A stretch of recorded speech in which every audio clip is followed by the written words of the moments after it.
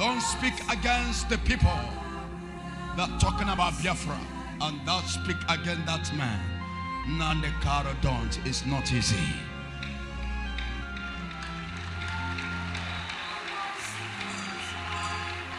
If people has find a way to kill that guy, therefore do it. But the Lord never allowed the truth to be destroyed.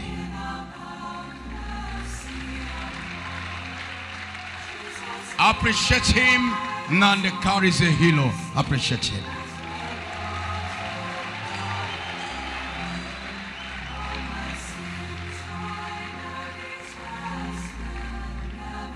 I will always speak to you.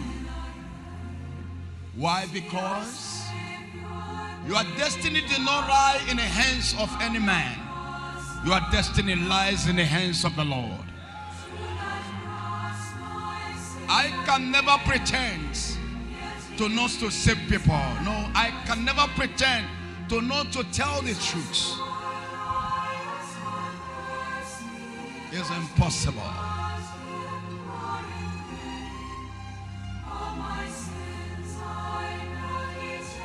Today, many people are recognizing that we are good people.